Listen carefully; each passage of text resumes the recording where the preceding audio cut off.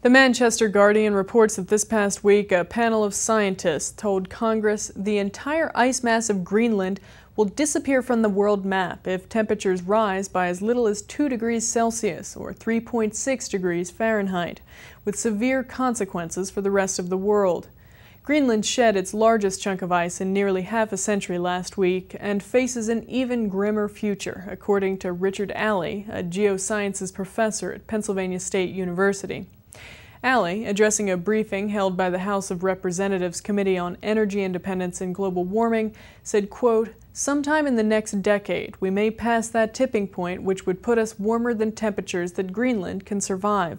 He added that a rise in the range of 3.5 to 12 degrees Fahrenheit would mean the obliteration of Greenland's ice sheet. Alley warned that the fallout would be felt thousands of miles away from the Arctic, unleashing a global sea level rise of 23 feet.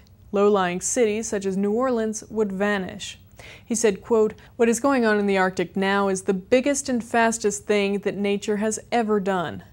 Alley also says Greenland is losing ice mass at an increasing rate, dumping more icebergs into the ocean because of warming temperatures. The stark warning was underlined by the momentous breakup of one of Greenland's largest glaciers earlier this month, which set a 100-square-mile chunk of ice drifting into the North Strait between Greenland and Canada.